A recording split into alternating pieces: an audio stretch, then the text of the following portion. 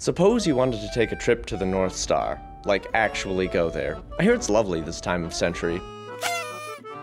Well, the North Star is 4 million billion miles away, and there's a universal speed limit, the speed of light. Now, we don't have any ships that can go even nearly that fast, but even if we did, it would take over 400 years to get there. But what if, instead of traveling through space, we moved space around us in order to get to our final destination? And what if instead of taking 400 years, it took more like 4 months?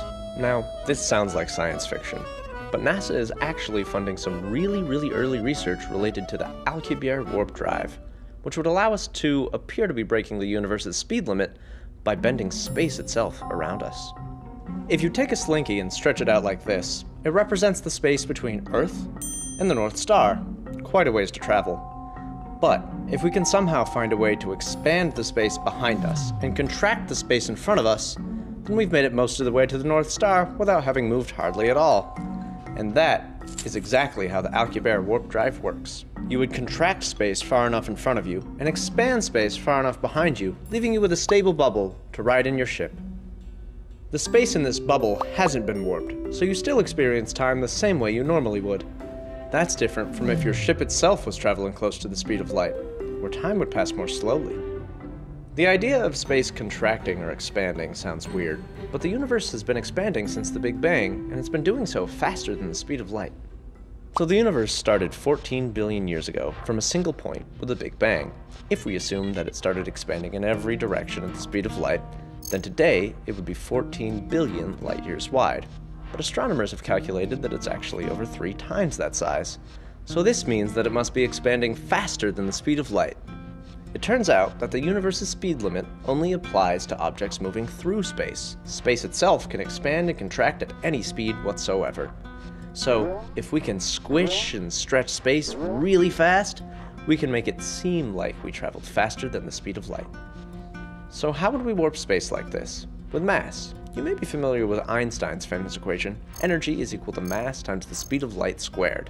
In other words, mass is just another form of energy. Einstein also noticed that a lot of energy, or mass, does something funny to space. It contracts it. But in order to get enough contraction to build a warp drive, you need a lot of mass. Bare minimum, something as massive as Jupiter. And that's the easy part.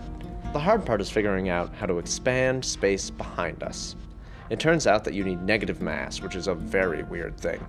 An apple of negative mass is lighter than nothing.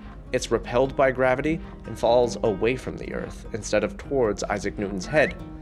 When you push it away, it accelerates towards you. I mean, warping space is weird enough, but negative mass? That just crosses a line, right? Turns out that negative mass is also technically possible. In the field known to physicists as quantum field theory, and to the rest of the world as basically magic, you can get negative mass by holding 2 conducting metal plates extremely close to each other in a closed, empty space. In the universe, virtual particles spontaneously and constantly appear, bump into each other, and disappear. The total number of particles appearing and disappearing is the same throughout space.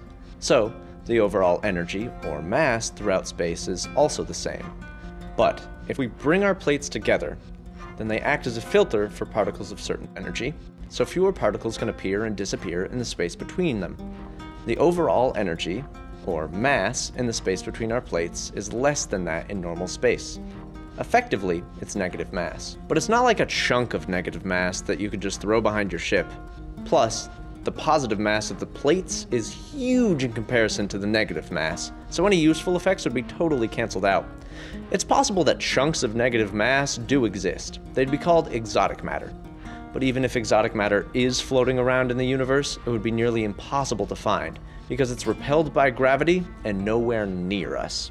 And there are some other reasons we're not all hopping on warp drives and heading off to the North Star right now. Even if you did manage to collect enough positive and negative mass to get the warp going, the ship would be basically unsteerable once you did, because it is impossible to communicate with the outside of the bubble. And even if you did manage to make it to the North Star, your warp bubble would pick up a bunch of dust and light on the way there, and all this space junk would build up a ton of energy at the edge of the warp bubble. So when you go to return space to its normal shape in order to land, All that high-energy space stuff would basically blast every living thing at your destination into oblivion. So all NASA's doing now is trying to create teeny tiny warp fields in order to see if this sort of thing is even possible. And if it is, we're still probably a millennium away from actually using it. If you want to learn more, you should check out some of the links below.